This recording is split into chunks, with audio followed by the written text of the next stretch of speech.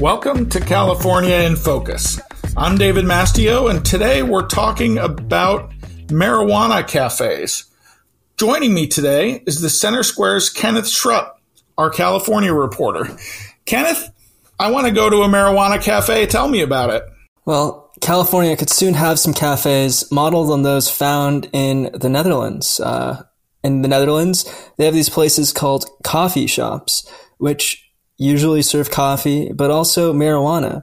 And that marijuana is usually combined with tobacco, which means that these coffee shops, even though smoking tobacco indoors is normally not allowed, it's a roundabout way of bringing tobacco smoking back indoors after years of bans. These cafes in California would also be able to have events. You could have cannabis cafe concerts and food. So you could sit down with a meal without cannabis in it while smoking your cannabis and potentially tobacco. There are rules against smoking tobacco indoors, but it's not really clear if they're going to enforce that against places that are marijuana lounges, given that smoking lounges that are grandfathered in from California's anti-smoking laws can still allow indoor tobacco smoking. But that's another issue entirely. You'll be able to smoke your spliff and eat a meal as someone plays Wonderwall. Did Governor Newsom veto this previously? Yeah, there was a veto last year over concerns that it would undermine the state's long-standing smoke-free workplace protections. California is one of the most aggressive states in the country when it comes to trying to limit secondhand smoke.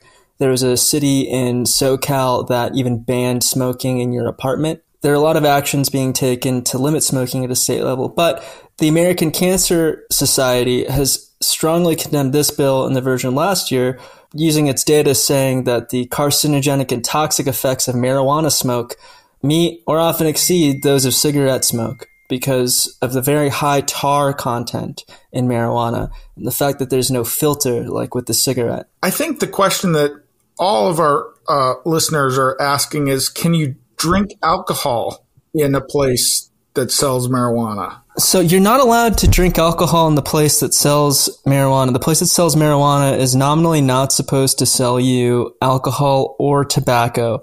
Is that going to be enforced? I don't know. California legalized recreational marijuana, which, only really works is if you also crack down on the black market. What we've seen is the legal market has struggled because of the extremely high excise tax, while the black market has grown because there is no prosecution of black market activity because the prosecution offices don't want to prosecute it anymore. Maybe you didn't go into this in your reporting, but who's going to enforce these laws? Is this going to be like locally regulated? It is all just local health inspector stuff. And yeah, people are going to be allowed to wear N95 masks while they're working that the employers will have to pay for. N95 masks are effective enough to block tobacco smoke because those are very large particles. Is that in the law?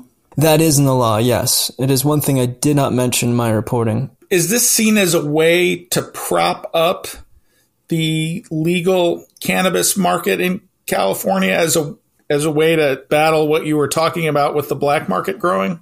Yes, the legal market has been struggling significantly, and this is a way to bring people back into legal smoking. There's also, the potential that this law could be used to crack down on a lot of the public smoking. If you're anywhere outside in California, it just smells like pot everywhere, and many people find that unpleasant. So by bringing this back indoors, legalizing certain private places where you can smoke, it's also worth noting that California did pass entertainment zones. That a pilot program for this in San Francisco would allow for the creation of places like in New Orleans where you can walk around with an open container of alcohol. Given that a lot of counties in California have do not prosecute moratoriums for drinking out in public, most of the state already is an entertainment zone, but this is an interesting liberalization of being able to drink or maybe even smoke publicly legally. Are there going to be rules on minors in marijuana cafes? You already have to be over 21 to enter a recreational marijuana store. I believe you can, if you're 18, if you have a medical card. I'm not sure if they still have that program going. Right, but if it's a cafe and you can have food, you can't take your kids for dinner and smoke a joint? Well, you can't take your kids into most bars. Many bars just don't allow children, and I don't think that this would be much different from that. Kenneth, thanks for joining us today. Listeners can keep up with this story and more at thecentersquare.com.